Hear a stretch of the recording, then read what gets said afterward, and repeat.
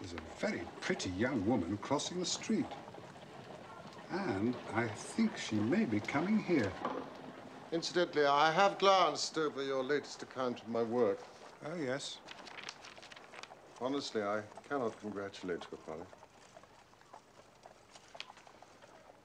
Detection is and ought to be an exact science.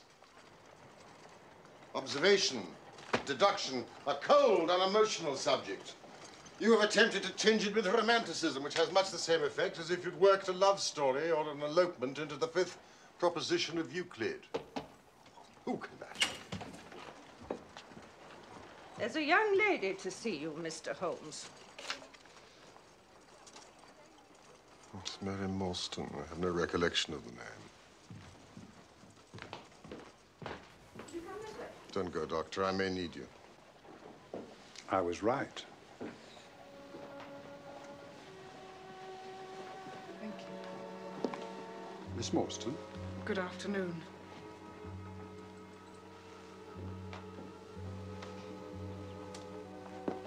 I've come to you, Mr. Holmes, because you once enabled my employer, Mrs. Cecil Forrester, to unravel a minor domestic complication. She was much impressed with your kindness and skill. Thank you.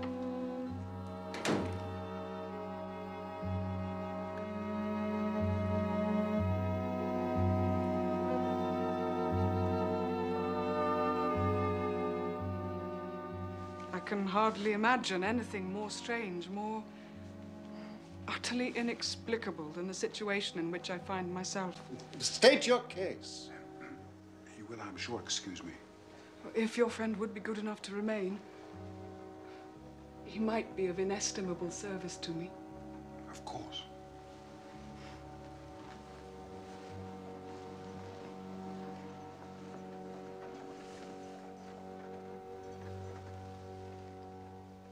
Briefly, the facts are these. My father was an officer in an Indian regiment. My mother died when I was still quite a child, and he was forced to send me home, despite the fact that I had no relatives here. I was placed in a comfortable boarding establishment in Edinburgh, and I remained there until I was 17 years of age. In that same year, my father, who was the senior captain of his regiment,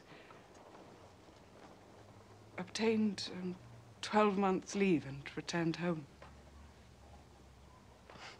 He telegraphed to me from London to say that he'd arrived, all safe, and directed me to come down at once, giving the Langham Hotel as his address.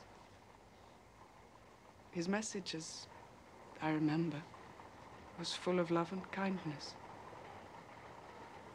On reaching London, I drove straight to the Langham Hotel and was informed that Captain Morstan was staying there, but that he'd gone out the night before and had not returned.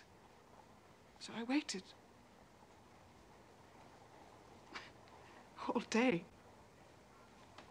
without news of him. And that night, on the advice of the manager of the hotel, I communicated with the police. The next day, we advertised in all the newspapers. Our inquiries led to no result.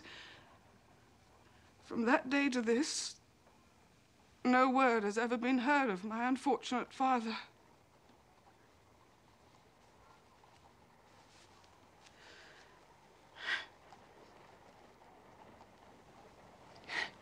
He came home with his heart so full of hope, to find some peace, some comfort, and instead...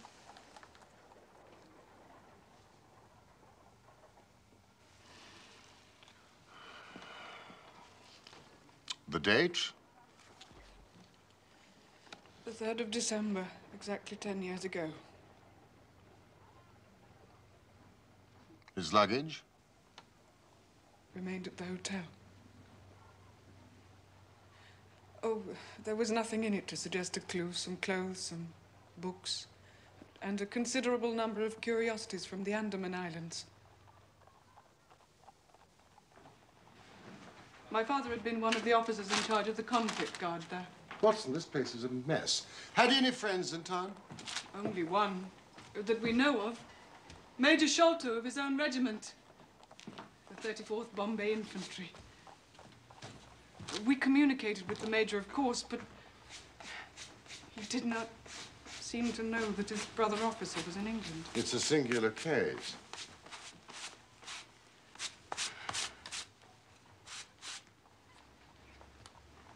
I have not yet communicated to you the most singular part. 4 years later, an advertisement appeared in the Times, asking for the address of Miss Mary Morstan and stating that it would be to her advantage to come forward. There was no name appended. I had, at the time, just entered the family of Mrs. Cecil Forrester in the capacity of governess, and on her advice, I published my address in the advertisement column.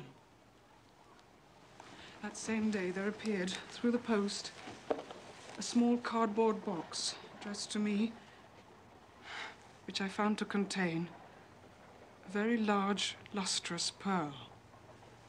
No word of writing was enclosed. And since then, every year, upon the same date, there has always appeared a similar box containing a similar pearl with no clue as to the sender. They have been pronounced by an expert to be of a rare variety and of considerable value. You can see for yourself that they are very handsome.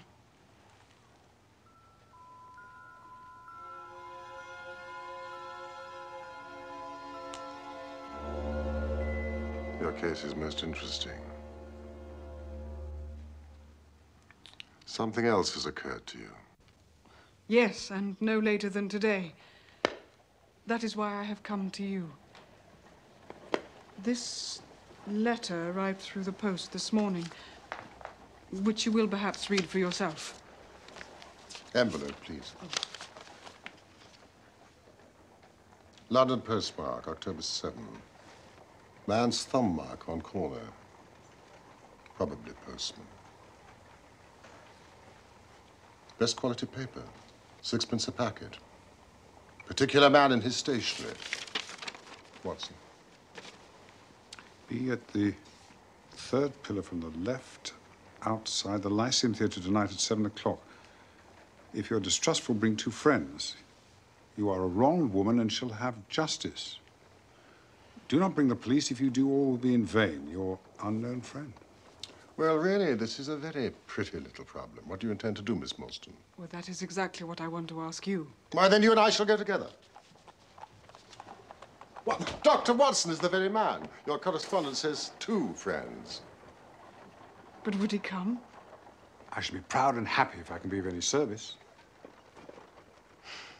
Oh, you're both very kind. I've led a retired life and have no friends whom I could appeal to. If I'm here at 6, it will do, I suppose. Yes, but you must not be later. Goodbye, Miss Morstan. Goodbye, Mr. Holmes. Au revoir. Au revoir.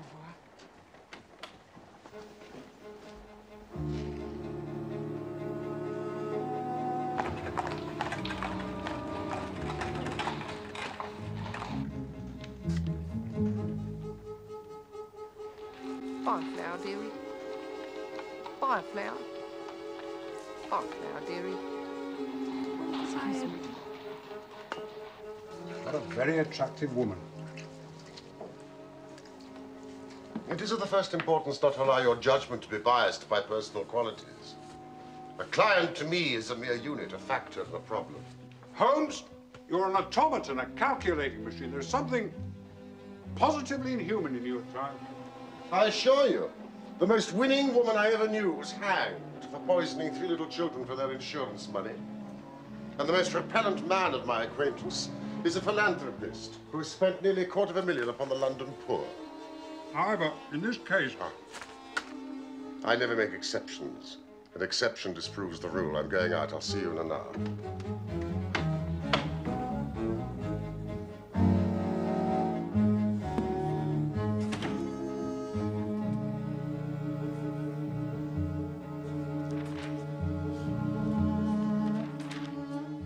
Had he any friends in town? Only one that we know of. Major Sholto of his own regiment.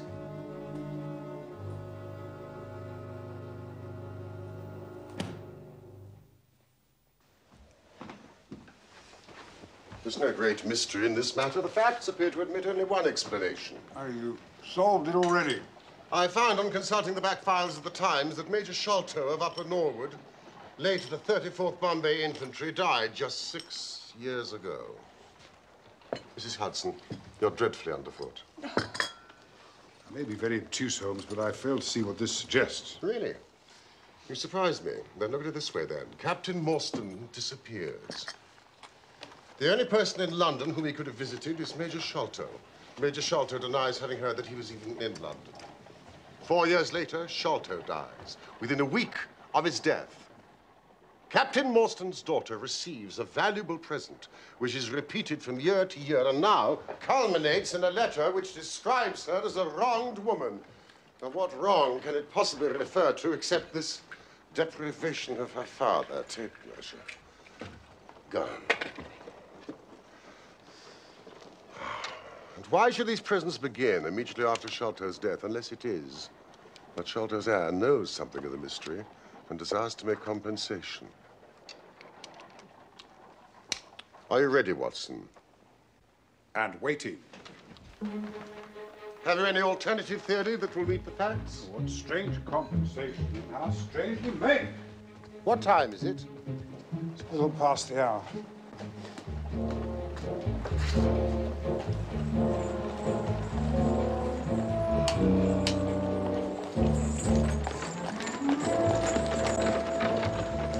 Evening, Robert. Evening, up. Why should somebody write her a letter now rather than 6 years ago? Again, the letter speaks of giving her justice. What justice can she have? It is too much to suppose that her father is still alive, and there is no other injustice in her case that you know of. There are difficulties, but there are always difficulties.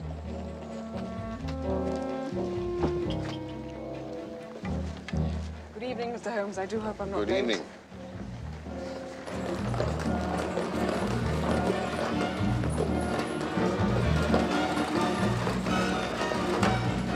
By the way, a curious paper was found on Papa's desk, which nobody could understand.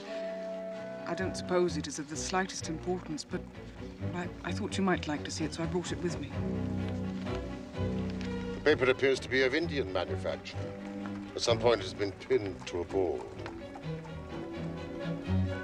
The diagram upon it appears to be the plan, part of a large building, with numerous halls, corridors, and passages. There's a cross in red ink. Beside it is written 3.37 from left. There is a curious hieroglyphic, the sign of fall. Kata Singh, Indrajit Singh, Jagadish Singh, Jonathan Small. The paper has been kept carefully in a pocketbook. The one side is as clean as the other. It was in his pocketbook that we found it. Preserve it carefully, Miss Morstan. I begin to suspect that this case may be much deeper and more subtle than I had at first supposed.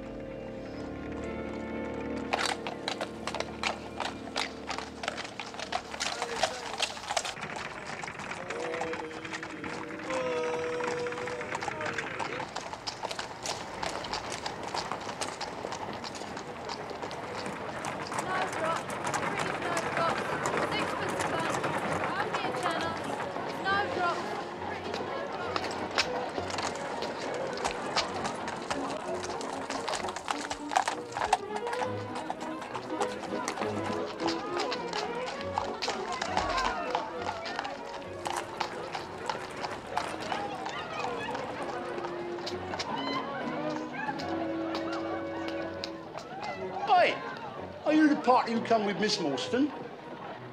I am Miss Morstan, and these two gentlemen are my companions. I must ask you to give me your word that neither of your companions is a police officer. I give you my word.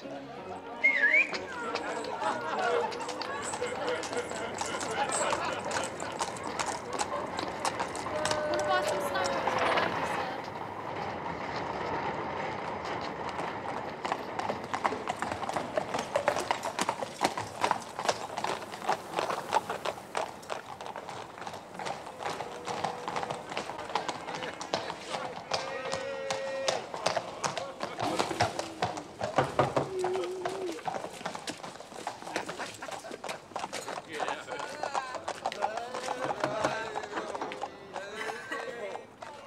Sahib awaits you.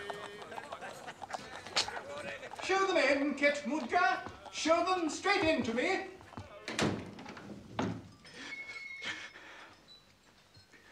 Your servant, Miss Morstan. Your servant, gentlemen. Come in to my little sanctum. I trust you have no objection to tobacco smoke. The balsamic odor of Eastern tobacco.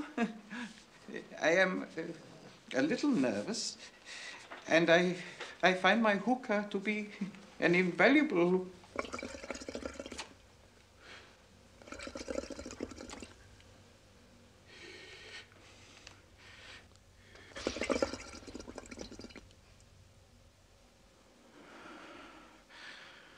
sedative. You will excuse me, Mr. Sholto, but I am here at your request to learn something which you desire to tell me. It is getting very late, and I should wish the interview to be as short as possible. Well, it must take some time. For we have to go to Norwood to see Brother Bartholomew. We must all see if we can get the better of Brother Bartholomew. He is angry with me for taking the course that has seemed right to me. You cannot imagine what a terrible fellow he is when he is angry. If we are to go to Norwood, it would perhaps be as well if we were to start at once. No. No, that would hardly do. I don't know what he would say if we came upon him in that sudden way. No, I must prepare you by showing you where we all stand. To each other. I must lay the facts before you, as I know them myself.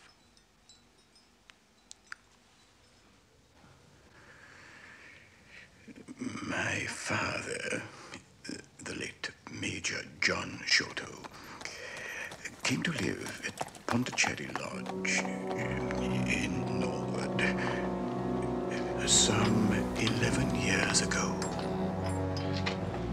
He had prospered in India and brought back with him a considerable sum of money, a collection of valuable curiosities, and a staff of native servants.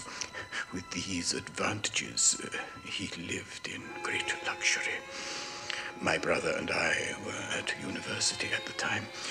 We did know, however, that some mystery, some positive danger overhung our father. He was very fearful of going out alone, and he employed 2 prize fighters to guard him. Williams, who drove you here tonight, was one of them. For some reason, he never told anyone. My father had a marked aversion to men with wooden legs. On one occasion, he actually fired his revolver at a one-legged man. A harmless tradesman, as it turned out.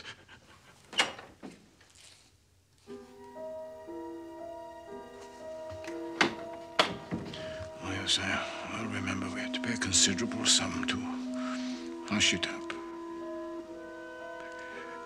Then, suddenly,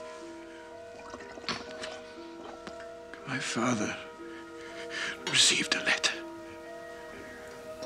That was obviously a great shock to him.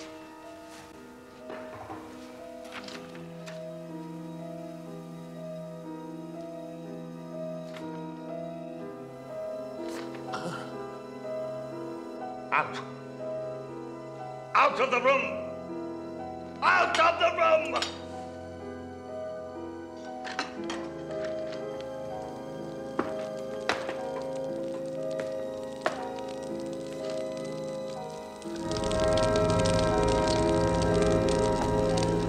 What was in the letter, we could never discover. For years, my father had suffered with an enlarged spleen, and from that moment on, he became rapidly worse. And one night, the doctor informed us there was no hope, and that he wished to make a last communication to us. My dear son,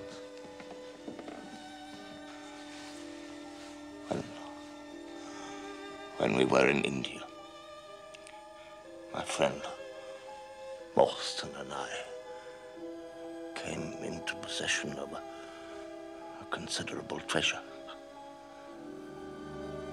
I brought it home with me to this house, where it still lies.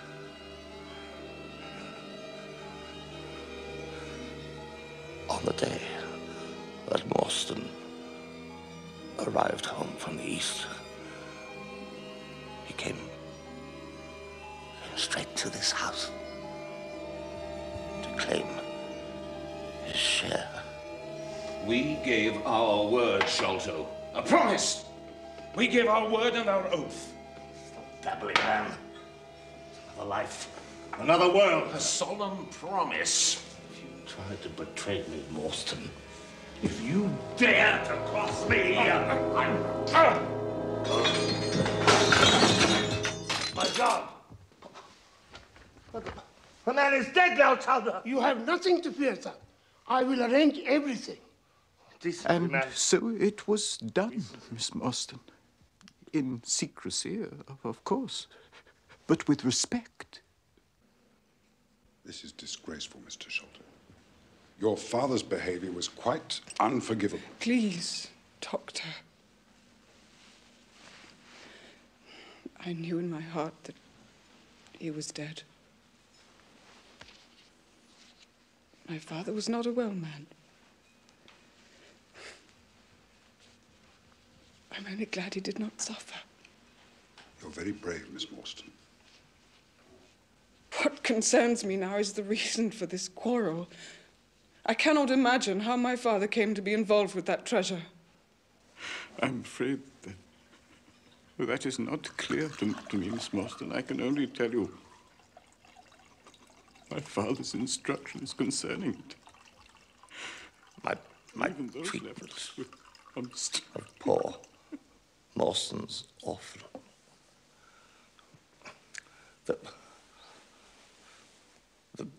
The greed, the cursed greed that has been my besetting sin throughout my life has robbed her of the treasure. Half of which, at least, should be hers. You see that chaplet there on the quinine bottle. I had the design of sending it to her, but I could not with them. You, my sons, will see that Miss Morstan gets her share of the treasure. Promise. The treasure is hidden.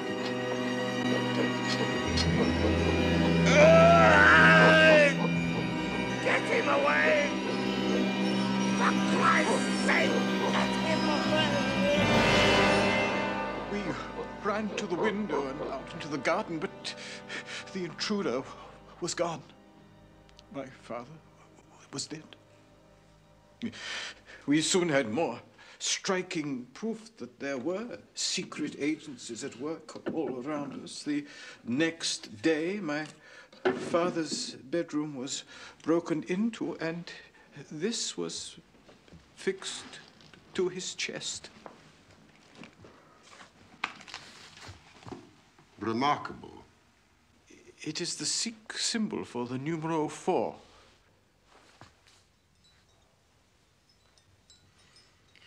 What the paper means and who our secret visitor or visitors were, we never found out.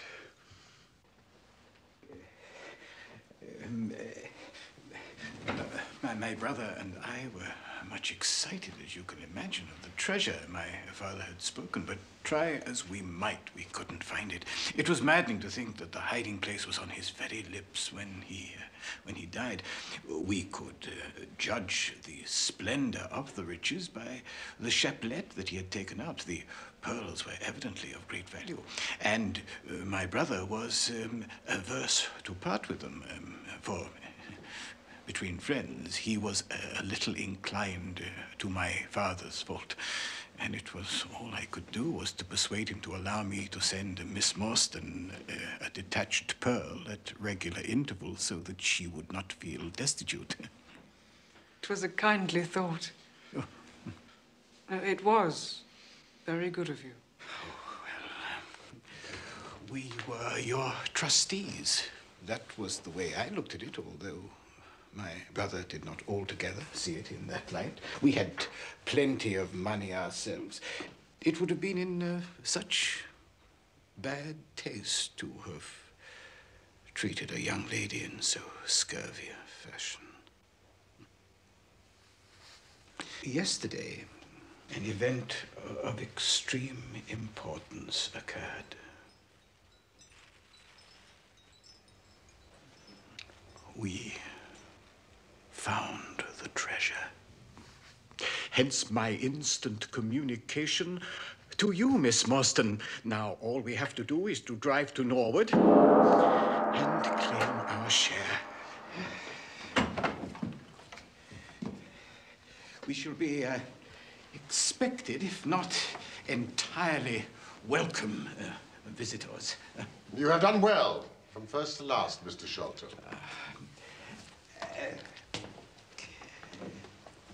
My health is somewhat fragile. I am compelled to be a valetudinarian. Please.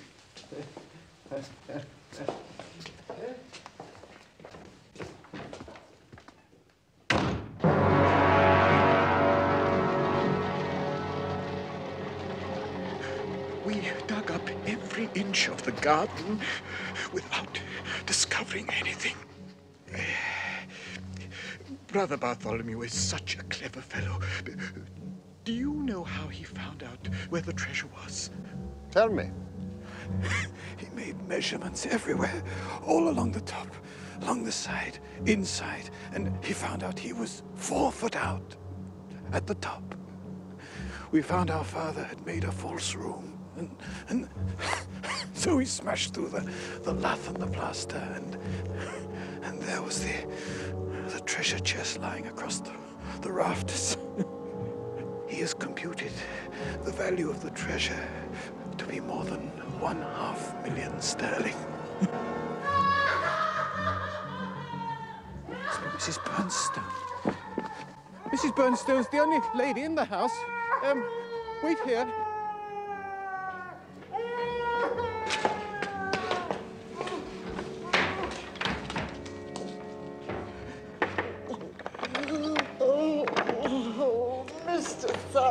I'm so glad you've come. I'm so glad you've come, sir. What a strange place. Looks as if all the moles in England have been let loose in it. There's something amiss with Bartholomew. Into the house! I'm frightened. My nerves won't stand.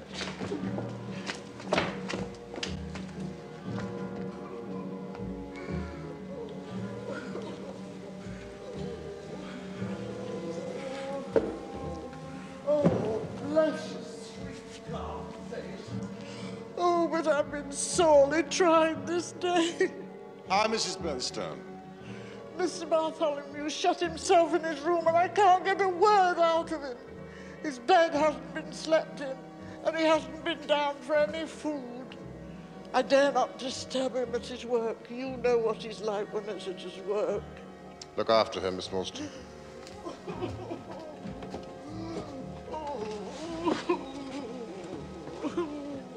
There, now do try to calm down. Look, I'm sure everything will be all right. I do hope you're all right, miss. Sit down, Alvin.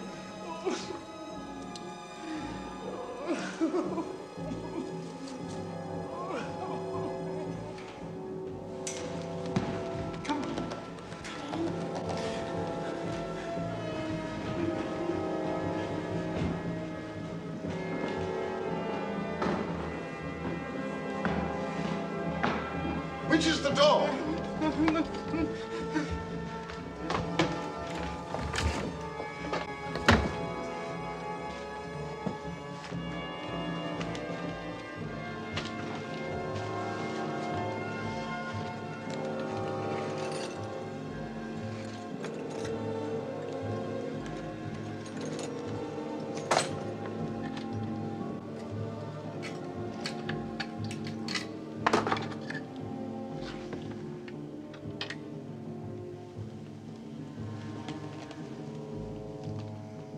There's something devilish in this, Watson.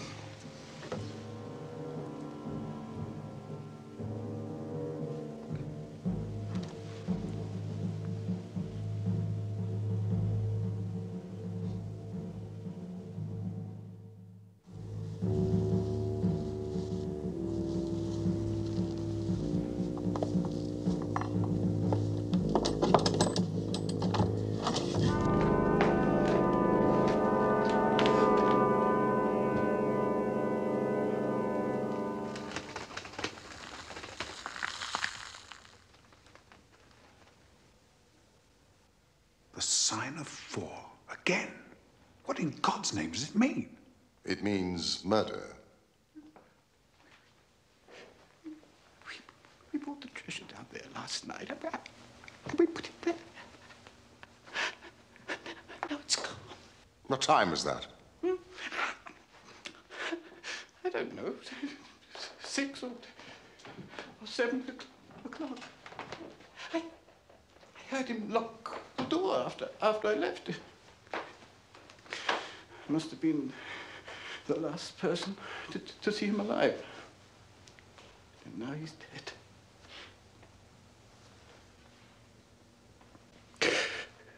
To think I did it. To think it was me. I wouldn't. I wouldn't have asked you to. Why should I'll go mad. I know I'll go mad. Gently, Mr. Shelton. I suggest that you go down to the police station and tell them everything that you know. We shall wait here until you return. Holmes. Look at this. Careful! Forgive me, it's poisoned. Huh. Well, Watson, we have a little time. Let's make the most of it. Oh, this is an insoluble mystery to me. It grows darker instead of clearer. No. It clears every instant. I only required a few missing links to have an entirely connected case. Simple as the case seems now, there may be something deeper underlying it. Now, how did these people come and how did they go? People? Well, it takes more than one, perhaps more than 2, to remove a heavy treasure chest from a place like this. The door has not been opened since last night. So how about these windows?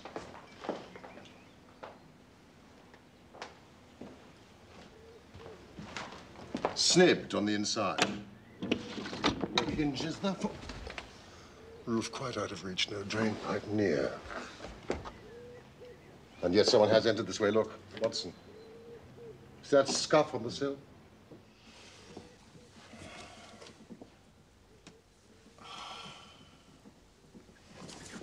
Look at this, Watson. And this, and this. This is a very pretty demonstration. But that's not a footmark. Something much more valuable to us. This is the mark of a boot. And this, the mark of the timber toe. He's just a wooden-legged man. And someone else. A very able and efficient ally. Could you scale that wall, Watson?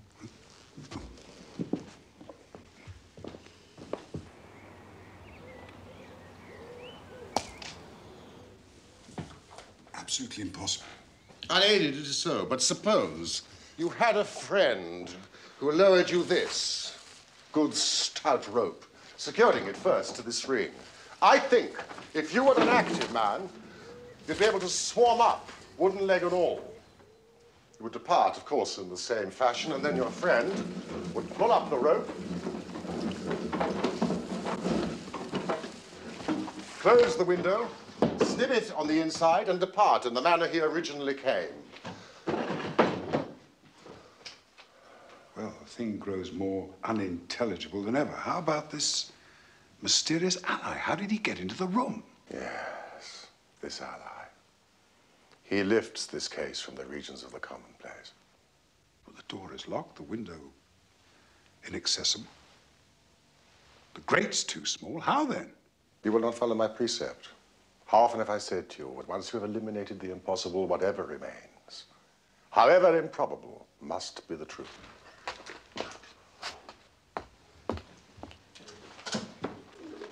He must have come in through the roof. Excellent, Watson. Hold this lamp. Let us carry our research to the room above. The secret room in which the treasure was found.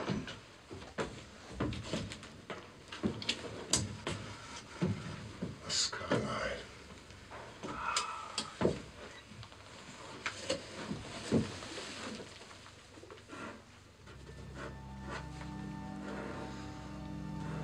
Holmes, a child has done this horrid thing. My memory failed me, or I should have been able to foretell it. We have learned what we can from here. Let us go down.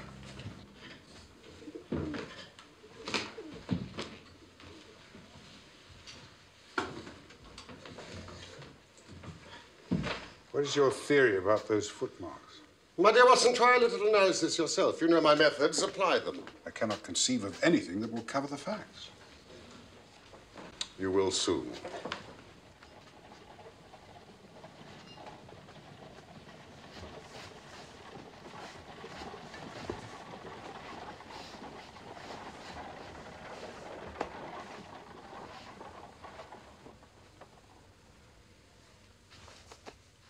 We're in luck. Our little ally has trod in the creosote. Oh, you're fond of animals, I see. Yes, very good. Lovely fun. Well. Well, quite a nice little place you've got here. Indeed. That is the accredited representatives of the Lord, unless I'm very, very much mistaken. Now, Watson, before they come, what do you make of this poor fellow? The muscles are as stiff as a board. A state of extreme contraction, far exceeding the usual rigor mortis. Quite so. Coupled with this distortion of the face, the Hippocratic smile. Risus Sardonicus, as the old writers call it.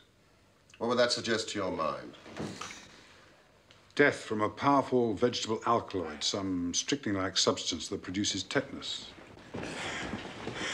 Well, to the right. Come along, gentlemen, to the right. Up this stair.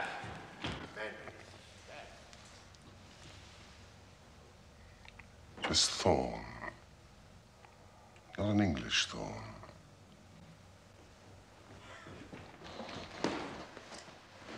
I think it is not right that Miss Morstan remain in this stricken house. I suggest you slip away and take her home, Watson, and then go on to 3 Pinchin Lane.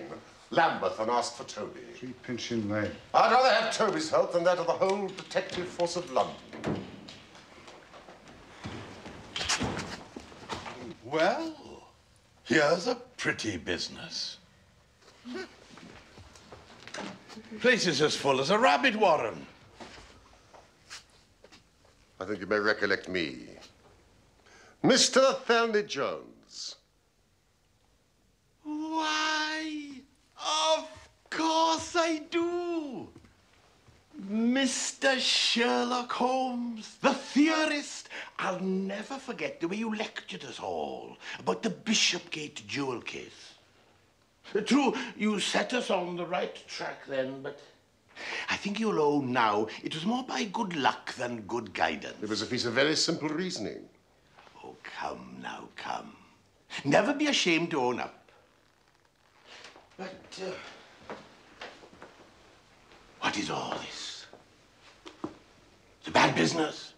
Bad business. Stern facts here. No room for theories. It's lucky I happened to be up in Norwood on another case when I got the message. How do you think this man died? No, this is not a case for me to theorize over. No, no. Still, we can't deny you hit the nail on the head sometime. Door locked, I understand. Jewels worth a fortune missing. How were the windows? Fastened, but there was a footstep on the sill. Windows fastened, nothing to do with it. It's common sense.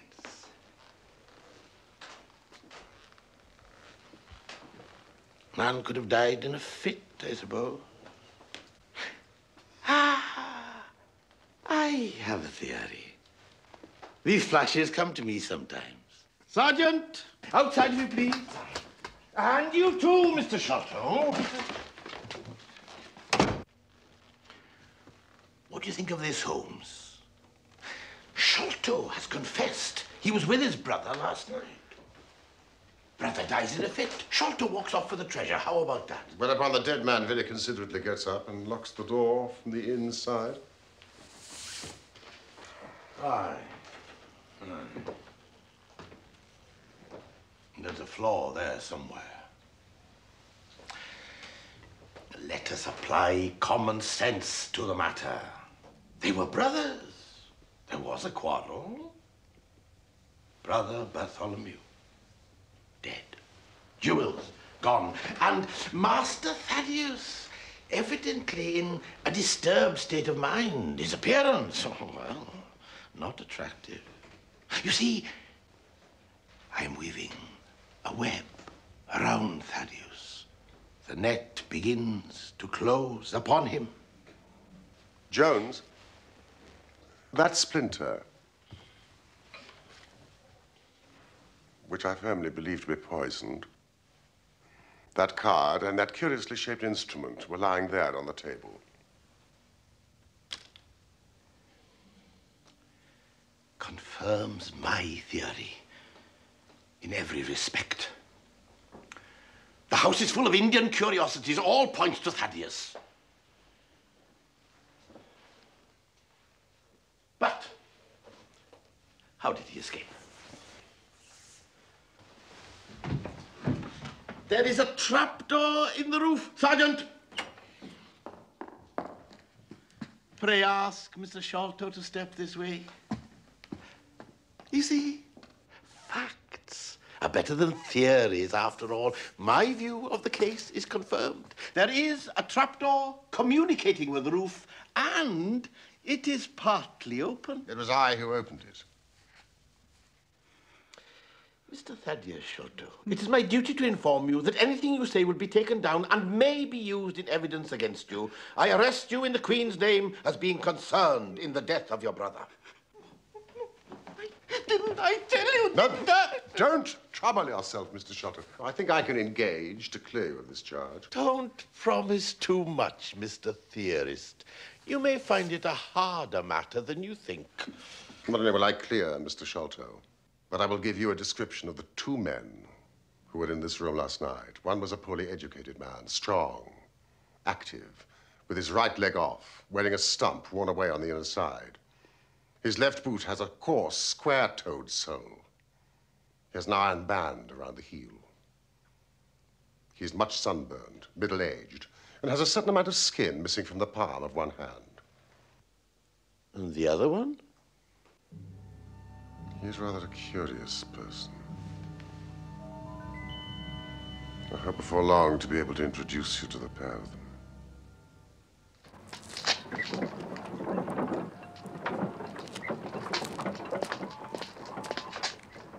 Watson, go to 3 Pinchin Lane, Lambeth, and ask for Toby. I'd rather have Toby's help than that of the whole detective force of London.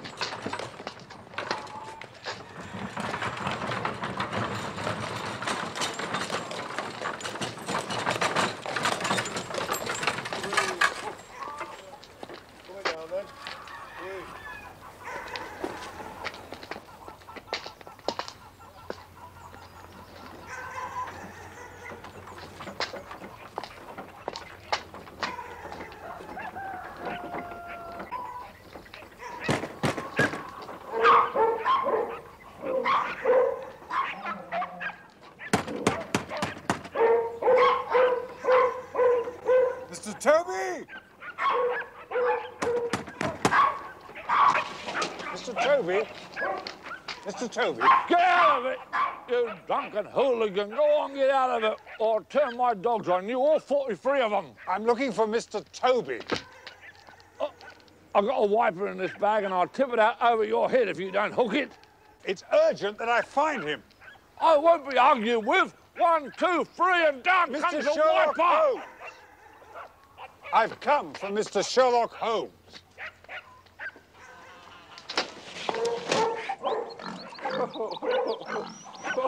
Mr. Sherlock Holmes. Well, who'd have thought it? There you are, coffee. Mr. Sherlock Holmes, why didn't you say so? Come in. No, mind there, because he bites something vicious. Oh, yes, he does. Now, naughty. Naughty. Don't you bite the gentleman, because this gentleman is a friend of Mr. Sherlock Holmes. And any friend of Mr. Sherlock Holmes is a friend of mine. I don't mind him. He'll just give you a nice friendly squeeze. I'll give him the run of the room because he keeps down the beetles, something beautiful. Now, what did you say Mr. Sherlock wanted? Toby. Toby? Yes, Toby. Oh, well, Toby's number 7 there, along on the left. Here, you give him these, and Toby will go along with you as quiet as a lamb. Hey, Toby, wake up, come on. There's work for you to do. A gentleman come here to see you. Toby, come on. That's He does make me laugh sometimes, this Toby.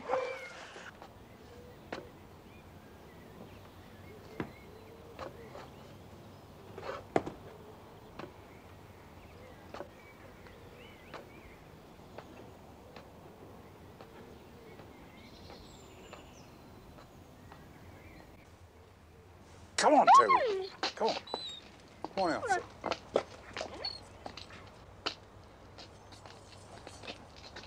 Watson! It's all right, officer. It's Mr. Holmes. Coachman. Come on, Toby.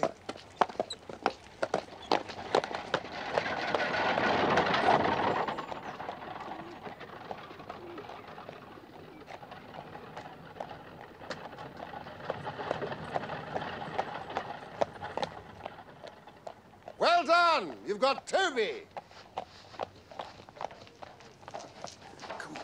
Well, here comes Blondin. I'm coming down.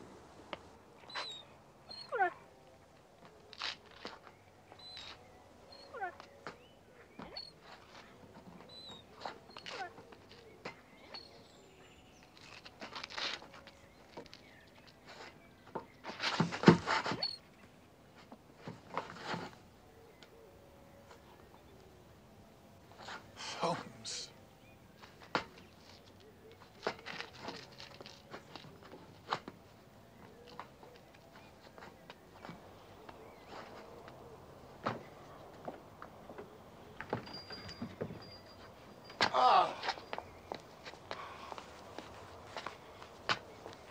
keys, Watson. I found them in the gutter. Ah, thank you, Mrs. Bernstone. Do you smell the creosote? Athelney Jones arrested not only Thaddeus, but the gamekeeper, the gatekeeper, and 2 of the Indian servants. I was lucky to escape myself. What hellish thing? Watson, are you on for a bit of a trudge? Of course. You and Toby, game as they come when there's a good holding scent. Now, find him. Go, Toby. Splendid. Seek, Toby. Seek. Go seek him.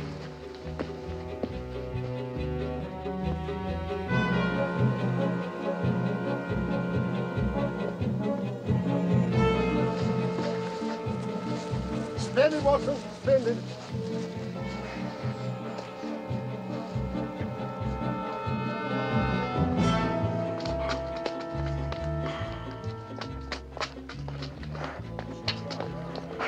Lucky the rain has stopped. The scent will lie on the road in spite of their start.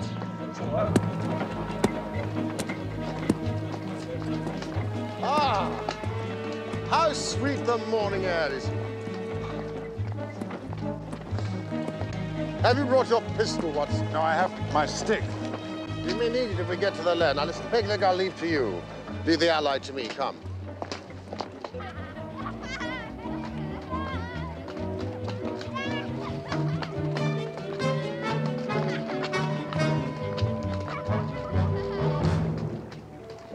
Now, what the deuce is the matter with the dog?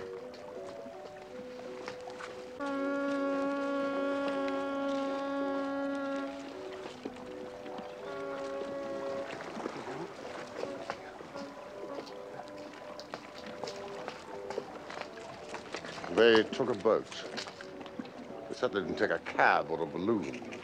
They must have been met at the water's edge.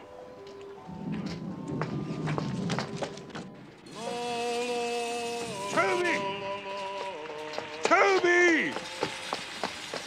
Toby!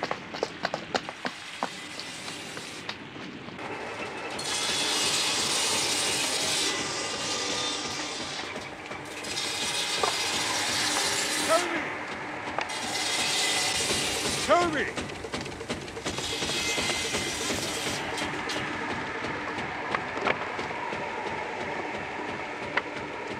He's lost his character for infallibility. No, no, no, no. Toby's not to blame. Those barrels are filled with creosote. The scent has divided. So, like good huntsman, Watson, we must cast the dog again and find the true one. Toby! Toby!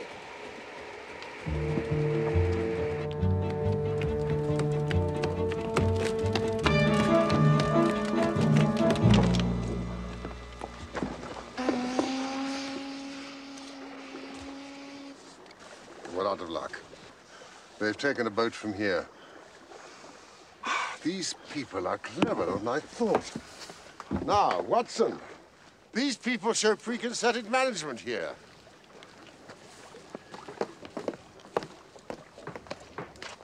Mordecai Smith. You come back here and have your face washed. Jack! Oh, you youngin. I'll get your dad to give you a proper hiding when he gets back. Why, what a rosy-cheeked young rascal. Is there anything you'd like, Jack? I'd like a shilling.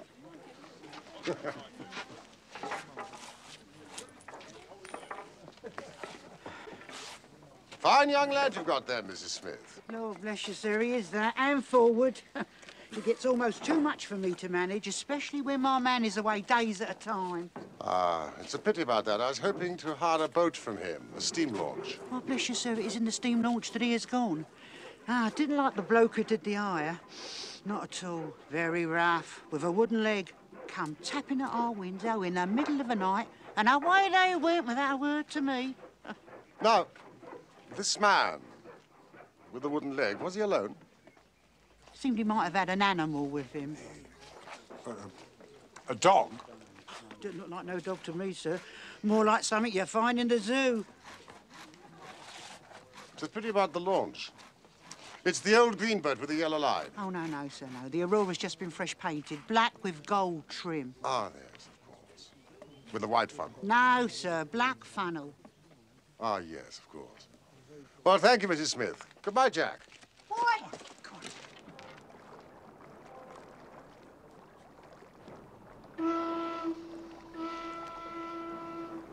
The main thing with people of that sort is never to let them think their information is of the slightest importance to you. If you do, they will instantly shut up like an oyster.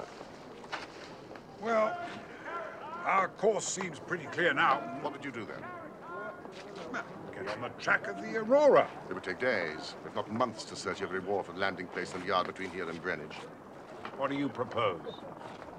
As our quarry has no reason to fear that he's being hunted, I propose, first of all, a bath. And shave, and then a good meal, and then some hours of sleep. At the same time, mobilizing the Baker Street division of the detective police force. In other words, the irregulars.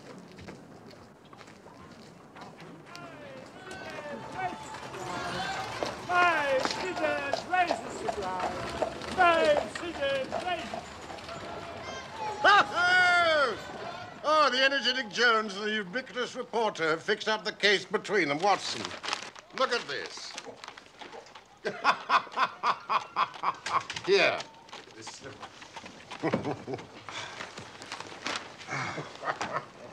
Mr. Jones's trained and experienced faculties were at once directed towards the detection of the criminals. His well-known technical knowledge and powers of minute observation. Well, it gets better still.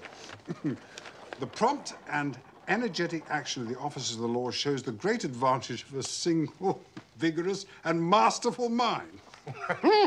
Isn't it gorgeous? We had a close shave from being arrested ourselves. I wouldn't answer for our safety now if he has another of his attacks of energy. Good heavens, Holmes. Stay there! No! Sorry, I did that. I'm sorry, but you I have no sense of order. But Mr. Holmes said nothing of this. Stop it! You cannot possibly go in that way. I'm sorry, Mr. Holmes. It's all right, Mrs. Hudson. They are my guests. Look, hats off. I got your message. I bought them up sharp. 3 bob and a tenner for the tickets. Now, Wiggins, in future, they can report to you and you to me. I cannot have the house invaded in this way. Oi, stop that. Hey? Sorry. Now, I want you to find the steamboat Aurora. Aurora. Owner, Mordecai Smith. Black with gold trim. Richmond to Gravesend, both sides of the river. Right, sir. How much? Old scale of pay. A guinea to the boy who finds the boat. Here is a day in advance.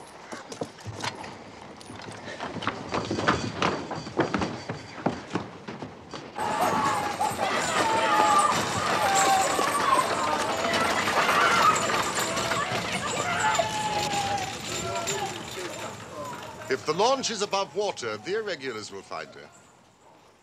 They can go everywhere, see everything.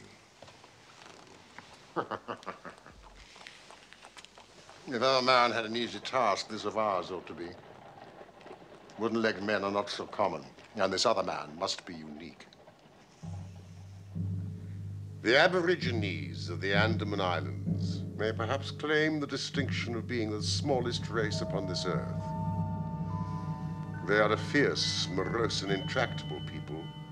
They're capable of forming the most devoted friendships when their confidence has once been gained. They have always been a terror to shipwrecked crews, braining the survivors with their stone-headed clubs or shooting them with poisoned arrows. These massacres are usually concluded by a cannibal feast.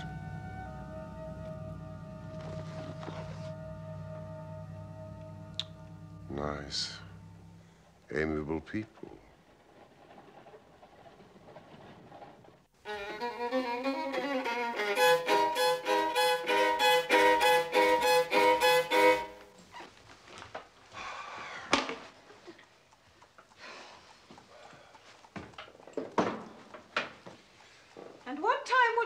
like your dinner, Mr. Holmes? 8:30, the day after tomorrow.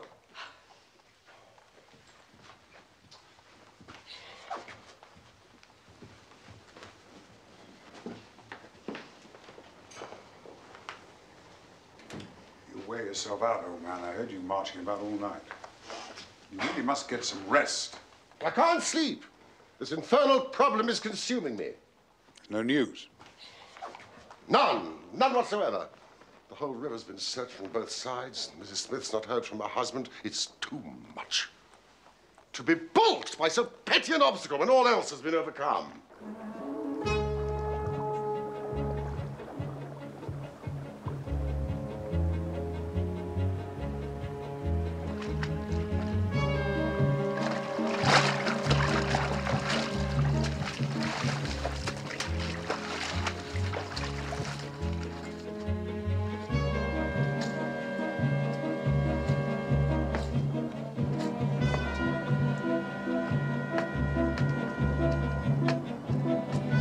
See anything?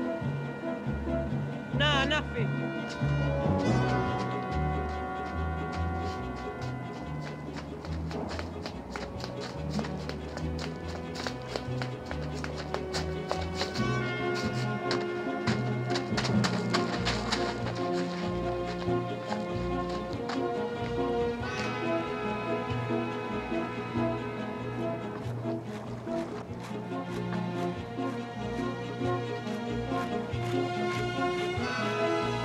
Right. Shovel! You feel the back of my head.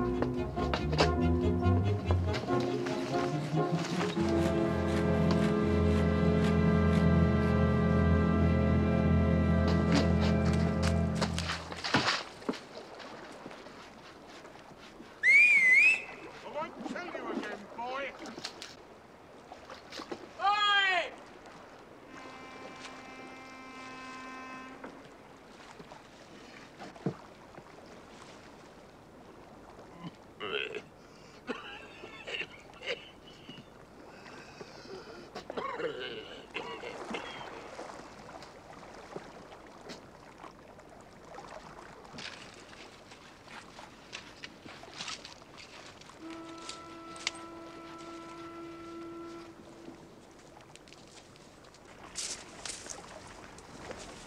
We're a nice little craft. Aye. This is a good boat, this. We built her here in this yard. Fastest boat on the river. What's she in for? Repairs to a rudder. That's the order. I can't find anything amiss with it. I want her in the water by 6 o'clock tonight. Fully cold and steam up. Right, Mr. Smith, she'll be ready. 6 o'clock sharp, mind. For I've two gentlemen that'll not be kept waiting. Right! It's this Norwood case, Doctor. I've had a great deal to worry and try me. And this case is a very dark one, too. Thank you. I should be most grateful for Mr. Holmes's help. Your friend is a wonderful man and not to be beat. Well, you may be in for a long wait. No, I don't think so. Go to Baker Street at once. If I've not returned, wait for me. I am close on the track of the Sholto gang. Come with us tonight if you want to be in at the kill. Good. So, he's on the scent again. He's been at fault too, has he? Huh? Even the best of us are thrown off sometimes.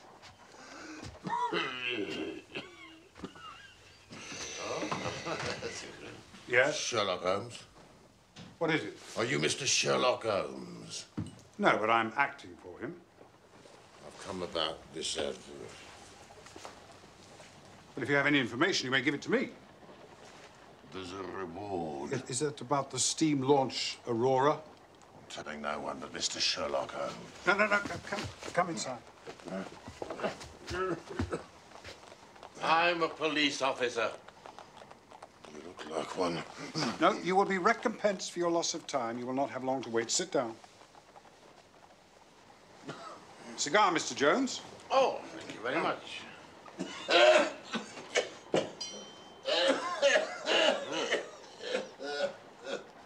As I was saying, Doctor, I consider your friend, Mr. Sherlock Holmes, is a man not to be beat. He would have made a most promising police officer, I don't care who knows it, with a little more discipline and a lot less theory. Thank you. You might offer me one.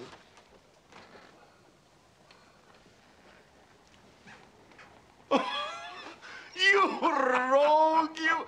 You would have made an actor, and a rare one. You had the proper workhouse cough. And those weak legs of yours, they're worth £10 each. A police officer, I'm flattered. Jones, I shall need a police launch at the Westminster Steps. The fastest you have. 2 stout men, yourself, myself, Watson, all of us armed.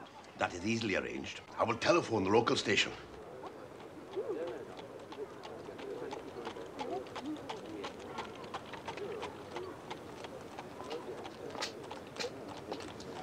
We go to the Tower. Stop opposite Jacobson's Yard.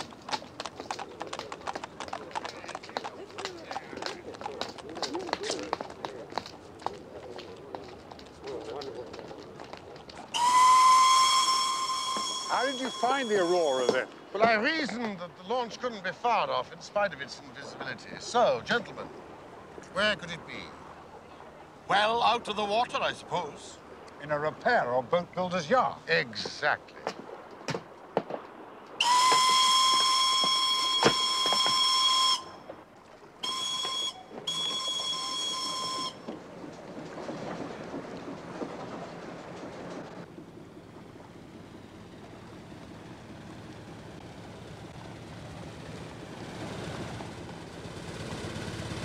One of my boys is waiting by the yard to give us the signal. You've planned it all very neatly, Mr. Holmes. But if the affair were in my hands, I should have a body of police in the yard and arrested them when they came down. Which would have been never. This man, Small, is a pretty shrewd fellow. Anything suspicious and he would lie snug for another week. Sir, we're opposite Jacobson's yard now. Shall we move downstream a little? No. This mist may be of advantage to us. We must lie low and wait.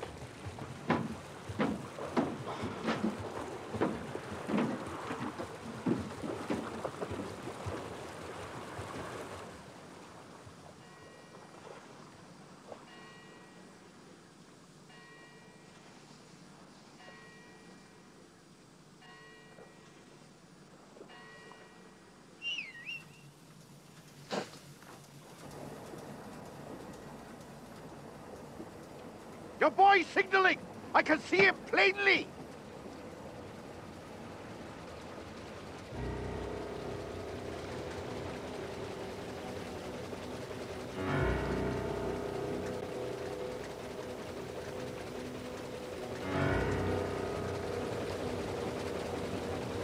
There's the Aurora. Going like the devil. She is very fast. I doubt if we shall catch her. We must catch her. Pile it on, stokers! I'll never forgive myself if she proves to have the heels of us.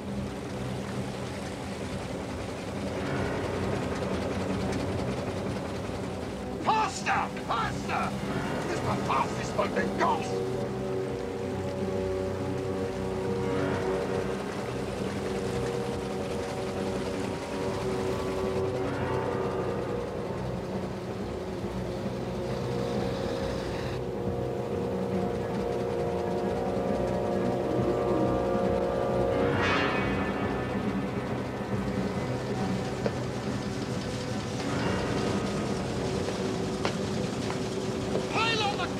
Stoker! We must have her, even if we burn the boat!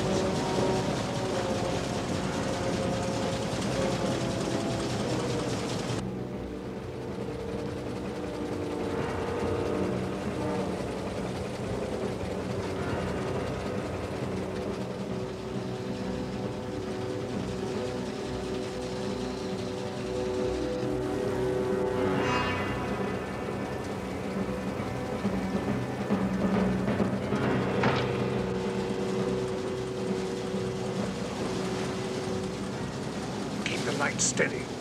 I can almost make out his companion.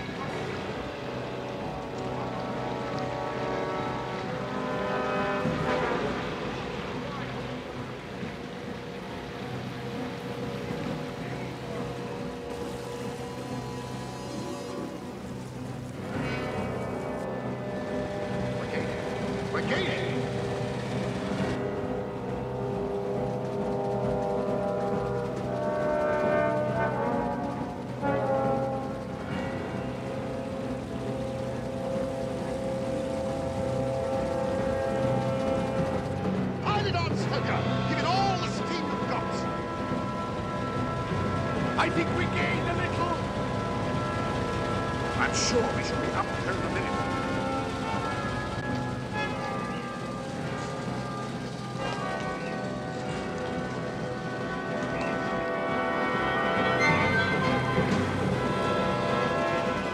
Move the light more to the left.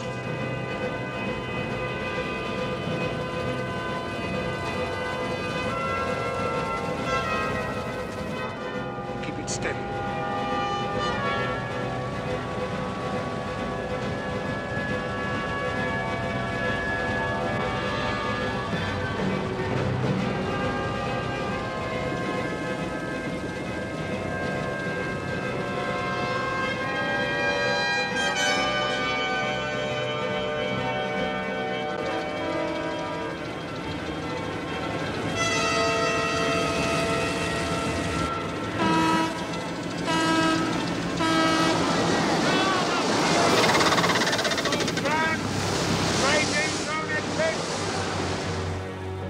What's happening on that boat? They're fighting among themselves. Tonga! Tonga!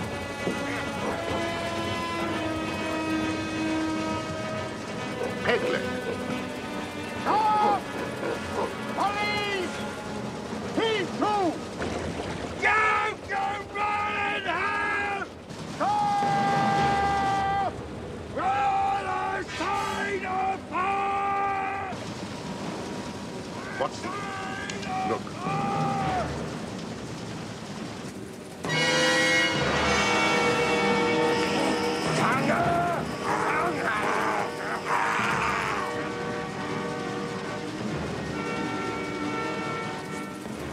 What a face.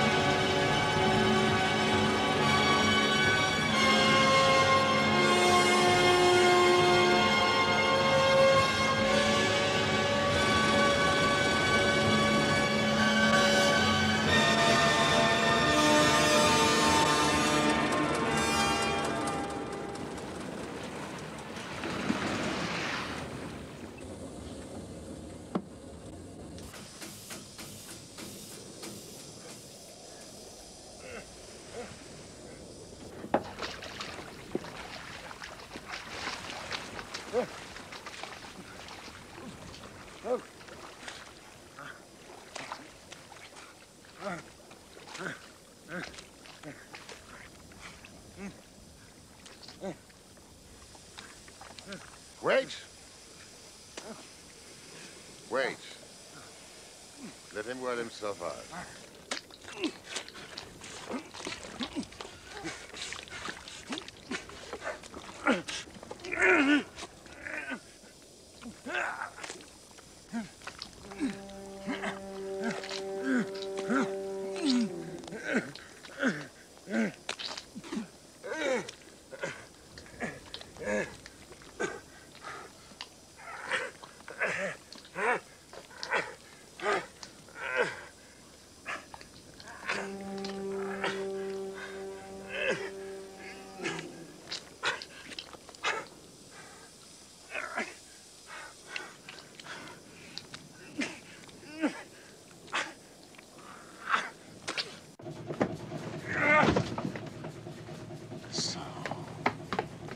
Jonathan Small. I'm sorry it has come to this. And so am I, sir. And I give you my word, gentlemen, I never laid hands on young Mr. Sholto. Of course you didn't. Your little friend's dart killed him while you were still climbing the rope.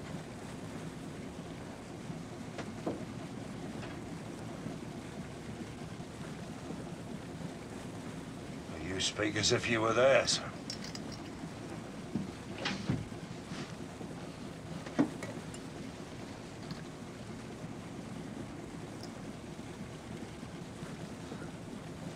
Well, if it had been old Major Sholto, I would have swung for him with a light heart.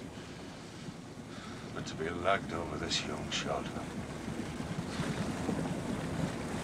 was cursed hard. You must make a clean breast of it. If you do, I may be of use to you.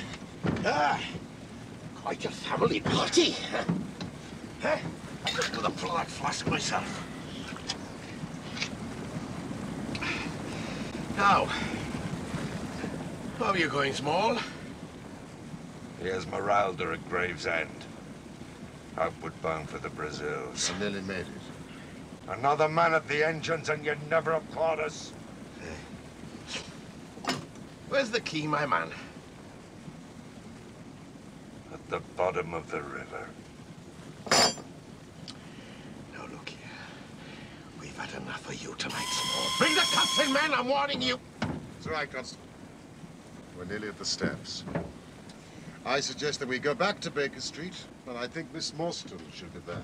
Well, that's not the regulation way, Mr. Holmes. Well, I can at least promise you a nice, warming drink. Very well, gentlemen.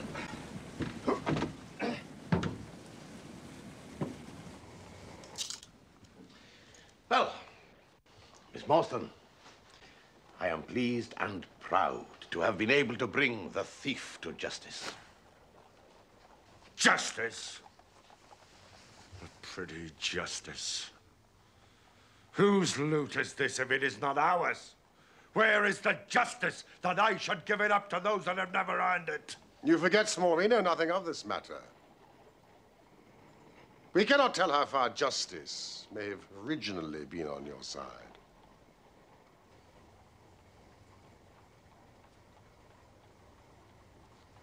Well, sir,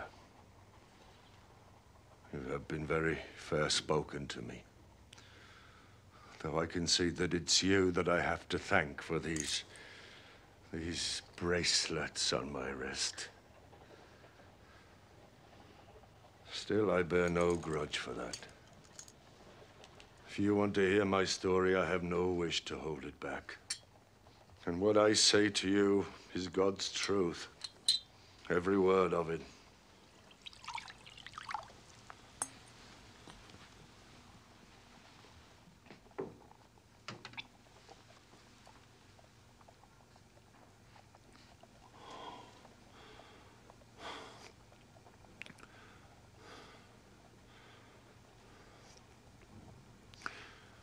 When I was a lad, I took the Queen's shilling and was posted out to India with the 3rd Buffs.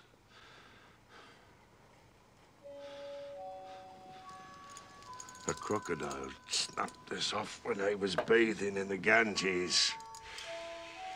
Well, the sawbones had my stump in the tar barrel nice and quick. I was young and strong. I got my discharge and this fellow.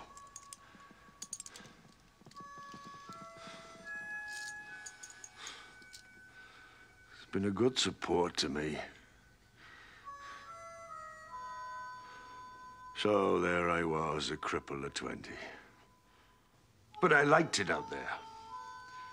So I found myself a job as an overseer on an indigo farm. I was on horseback all day, so that was fine. But I was never in luck for long.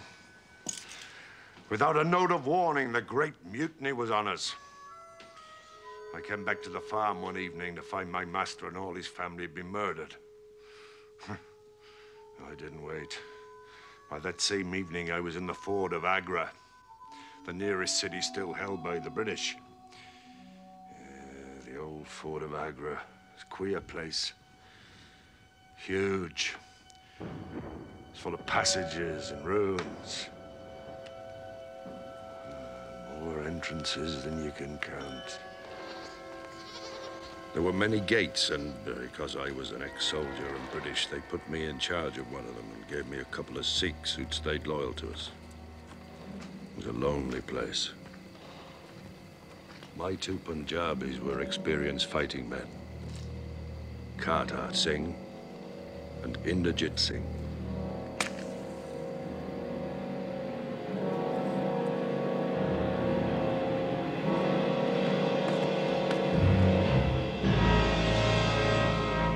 Rebel. No, Sahib. The fort is safe.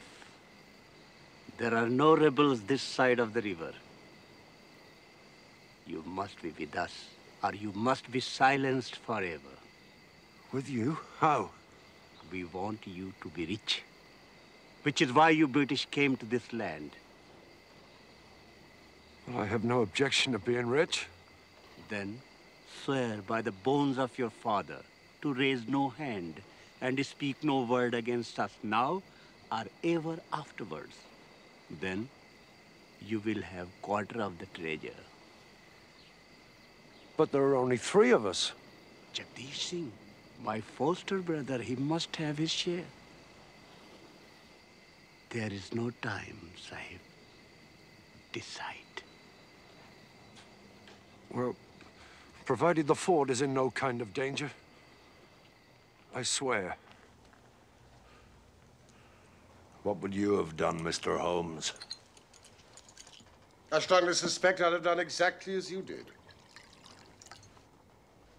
Yes, I know the Sikh. He's not a man to be trifled with. One of their local Rajas, rich as creases, of course, he'd gone in with the rebels. But he wanted to hedge his bet, just in case the British came out on top. So he made a plot to get half his treasure hidden in the fort of Agra, sending one of his men with it in the guise of a merchant. And Jagdish Singh, Kartar's brother, to be the guide. They come challenge him, Sahib, in the usual way. Give him no cause for the fear. What then? We will do what has to be done.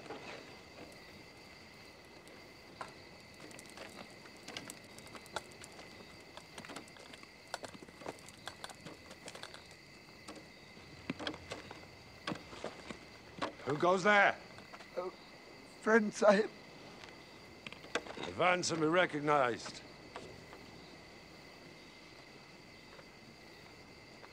What have you with you?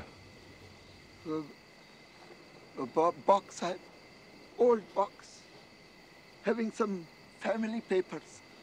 No good to nobody, Sahib. Only for myself.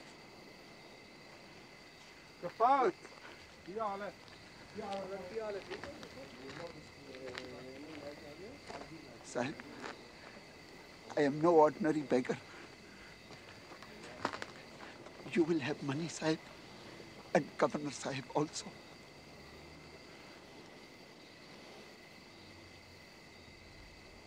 Take him to the main guard room.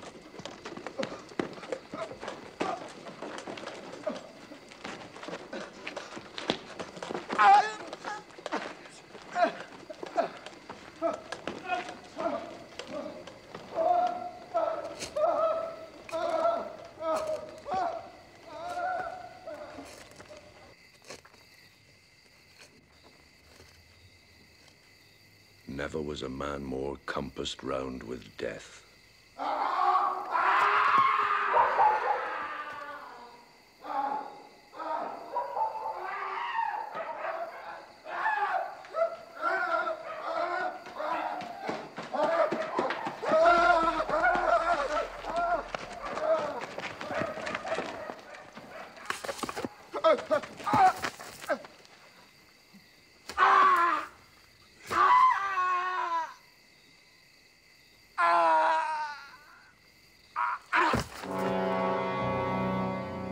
If Ahmed had escaped, the whole affair would have come out.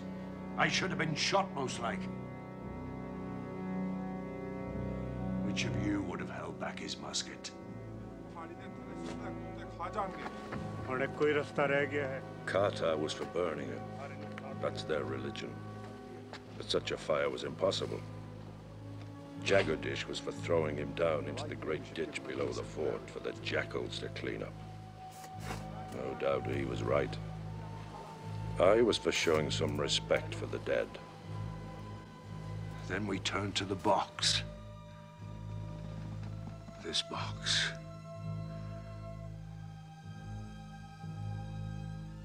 Inside were more gems than I could ever even have dreamed of.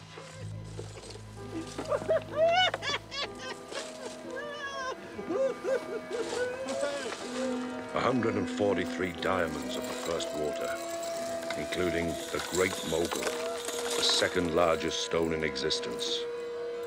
97 emeralds, 170 rubies, 40 carbuncles, 61 agates.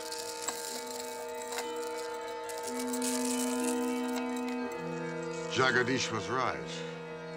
It was a great mistake you made, burying the body as you did. Would you not say so, Watson? Yes, indeed. A body not burned in India is soon discovered. So, you and your 3 companions were found guilty and sent away for life to the penal colony in the Andaman Islands. Blair Island, it was, sir. Hope Town. Never was a place worse named.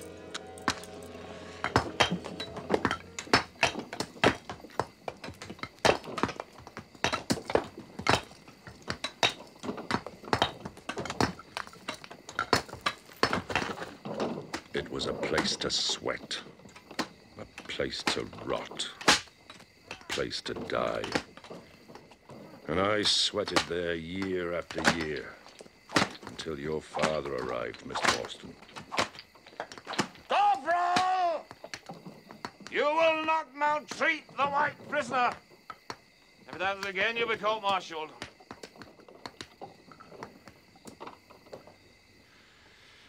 He was our administrative officer, and he gave me a nice, cushy billet in the dispensary. He was as good and kind a Christian gentleman as I ever come across. And I hold no grudge against him. Or you, miss.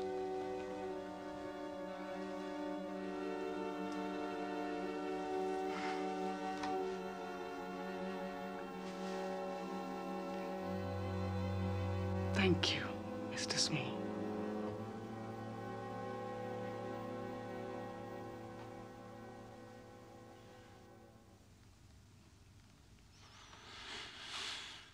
Well, as I sat thinking about the treasure, I could see all the officers and the prison officials at their drinking and their gambling.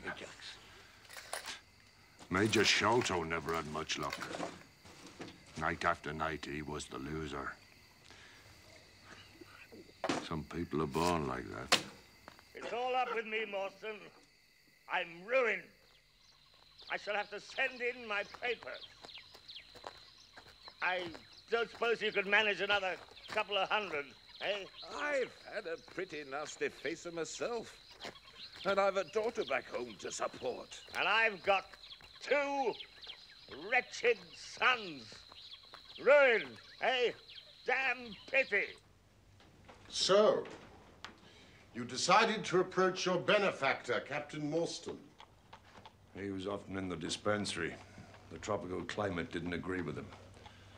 His heart was weak and his blood was all poisoned. Knowing that he would wish to share any arrangement with his friend, the officer in command, Major Sholto. Yes, sir. It seemed the safest way. It is your own private concern, over which, of course, you have the power of disposing as you think best. Thank you for that advice, sir. Thank you indeed. But the fact is, being in the position I am, I need help. What sort of help? I need a partner. Well, I'm sure Major Sholto and myself would like to help you. If we could. We could at least talk about it. That is, of course, if we can agree as to terms. There's only one bargain a man in my position can make. In exchange for my freedom and that of my 3 companions, we shall give you a 5th share to divide between you. A 5th?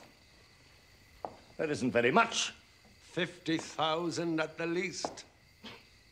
Anyway, how can we possibly give you your freedom? You know, it's impossible. All we need is a boat and provisions. There are plenty of little yachts and yawls in Calcutta or Madras. Well enough to serve our purpose. If only they were just the one of you. None! None or all!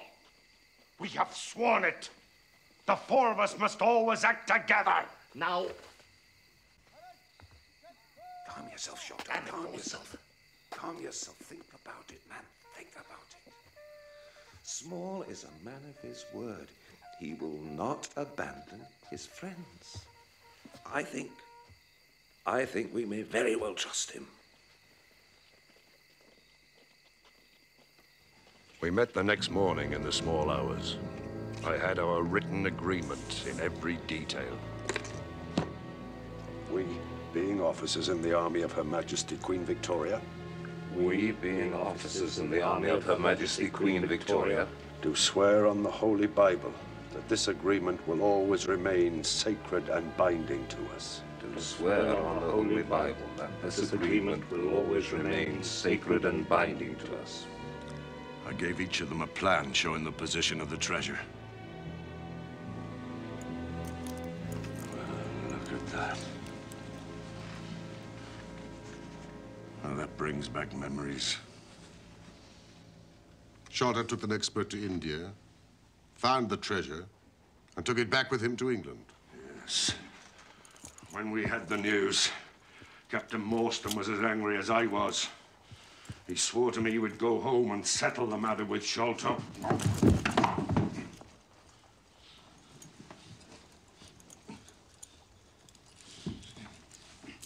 And so he would, if he lived. But that was not to be.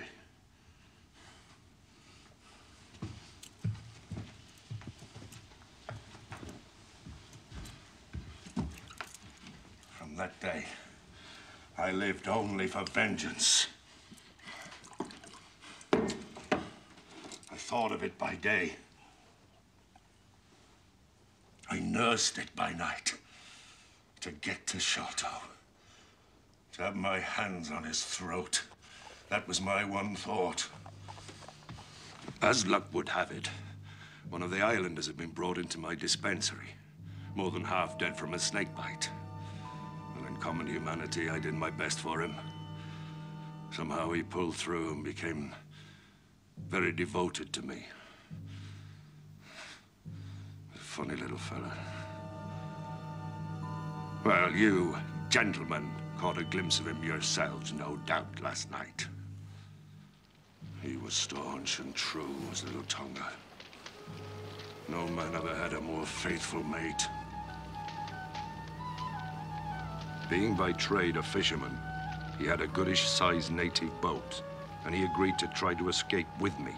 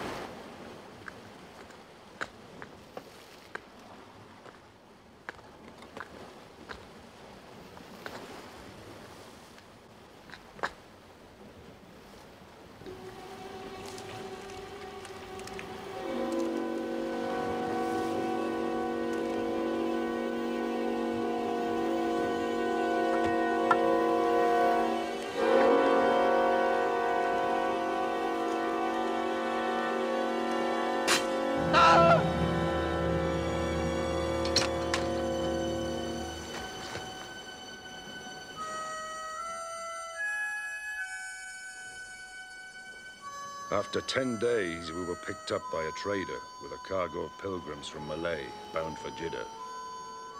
After many months, we worked our way across the world to London.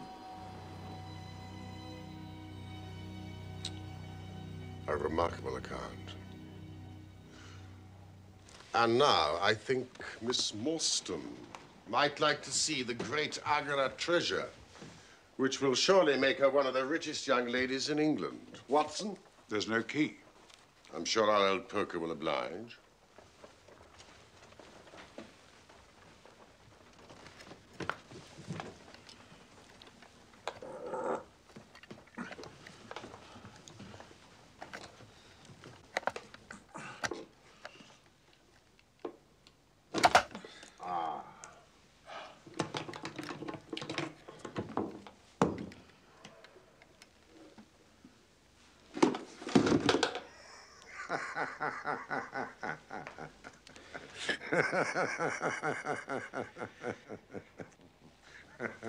This is your doing, Small.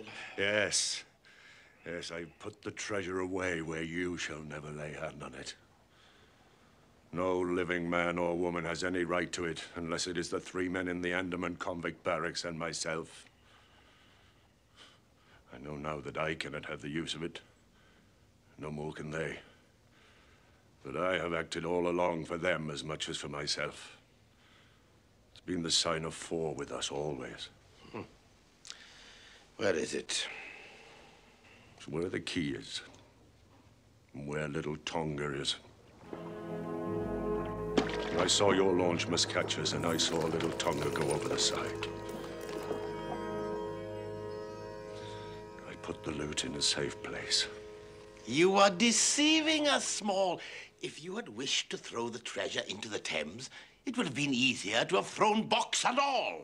Easier for me to throw and easier for you to recover. A man who is clever enough to hunt me down is clever enough to pick up a box from the bottom of the river.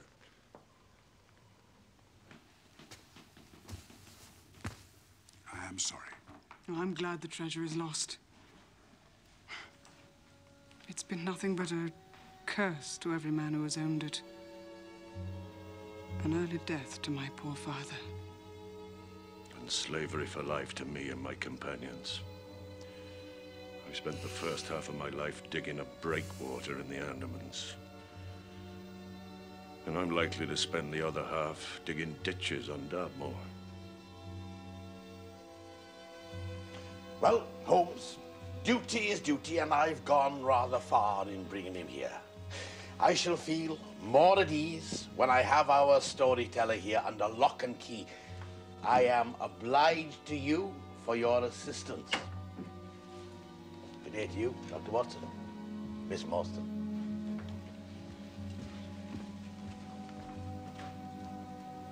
After you, Small. You seem a bit handy with that wooden leg of yours.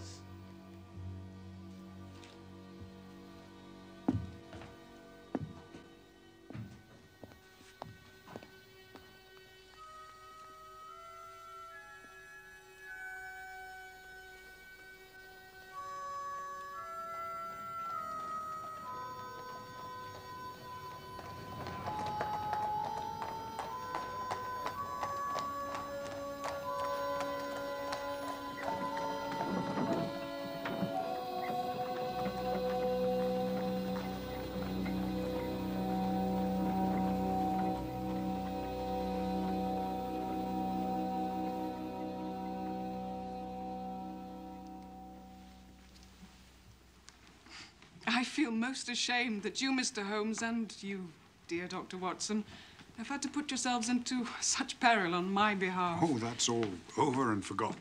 Mrs. Forrester has sent her carriage for Miss Morstan. I'll impose on you no longer, gentlemen. You must be exhausted. Yes, I confess the reaction is already upon me. You know, I should be as limp as a rag for a week. I'm so very grateful to you for clearing my father's name. I'm so very grateful to you both.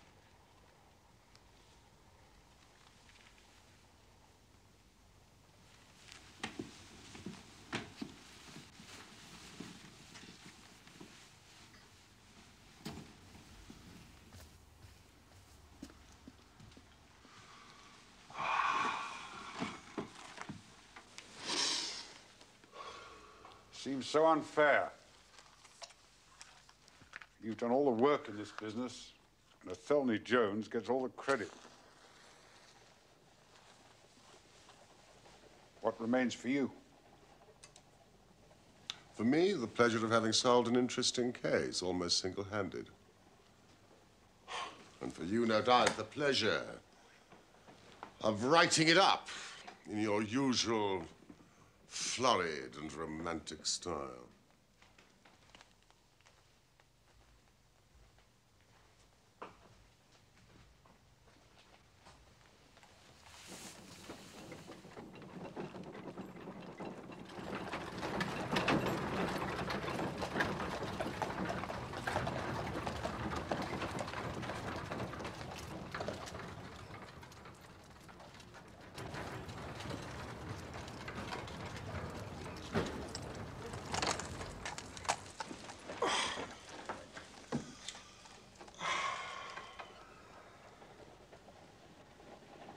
What a very attractive woman.